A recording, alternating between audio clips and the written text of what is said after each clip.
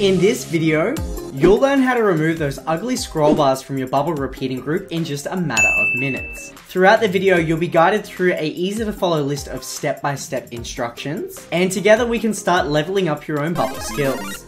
Look, I'm gonna hand this one over to Jason, and today he's gonna share everything you need to know. Hello, I'm Jason. Today, we're gonna take a look at how to hide the scroll bar in a repeating group in Bubble. Now, if you're watching this video, you've probably seen a scroll bar. You can find one on pretty much every web page that has ever existed since the dawn of time. They're commonly found to the far right or bottom of a web page, and they let you move around the viewing area vertically or horizontally. Now, if you're one of the few who doesn't know what a scroll bar is, here's an example. You can see the space provided for this block of text is not enough. So we have a vertical scroll bar and a horizontal scroll bar. Now, Bubble automatically adds a scroll bar to your repeating groups if not all of the data can fit in the space provided for it. Thanks, Bubble. This is great. However, sometimes we don't want it. This is an Instagram clone I'm working on. We have stories. We have posts. We have dogs. We also have scroll bars. If you look really closely, you can see to the right here of the posts, there's a little scroll bar. And also, under the stories, there's a little scroll bar. Now I'm fine with the scroll bar on the posts, but I want to remove it from the stories. I think it's already clear enough to the user in this app that they can scroll horizontally to see more stories. Bubble doesn't give us an easy way to remove it, but you can do it with some CSS code. I know. I just said the word code. Don't panic. I'll hold your hand. We'll do it together. All you need to do is copy and paste. So, let's do this. Step 1. Go to Settings, and then General. Scroll down a bit. Oh look, a scroll bar. We're going to check the option, expose the option to add an ID attribute to HTML elements. Check. Now if we go back to Design, open the property editor for any element on our page, you should have the ID attribute option right at the bottom here. We're going to use this, so don't skip this step. Now open the property editor for the repeating group that you want to hide the scroll bar for. In this case, I want to hide it for my stories. So I'm going to open up my element tree. Here's my group stories. And if I open that up, here's my repeating group. I have my property editor open.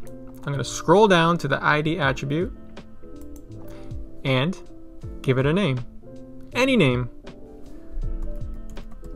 I'm going to call it Possum RG. Step 2. We're going to add an HTML element to your page. Anywhere on the page is fine. If you look in your element list, here's HTML. Drag it on the page.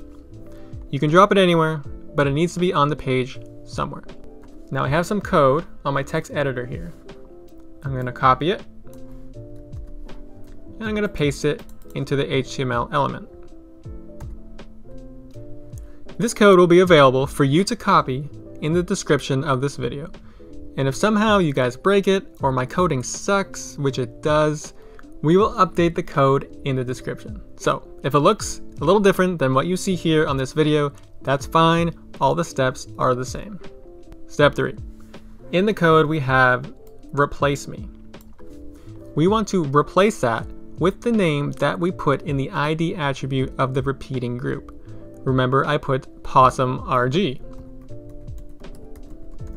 So I'm going to replace it with Possum RG. Make sure it's spelled exactly as it is in the ID attribute of the repeating group. Okay, let's take a look. Look at that. No scroll bar. Just one more thing to keep in mind here. If I scroll down now, I have this blank space here. This is the HTML element that I put on the screen. So if I go back, I want to make sure that in layout, first of all, we can make it really tiny. So I'm going to make it 1 and 1 And second of all, we're going to make it not visible on page load and collapse when hidden. This will make sure that it doesn't show up on the page, because although you can't see it, it still might create blank space. Refresh that, and that space at the bottom is gone. That's it. We're done. It wasn't that bad, was it? Now, please get off Bubble and go walk your poor dog. And just like that, you can say farewell to those ugly scroll bars within your repeating groups.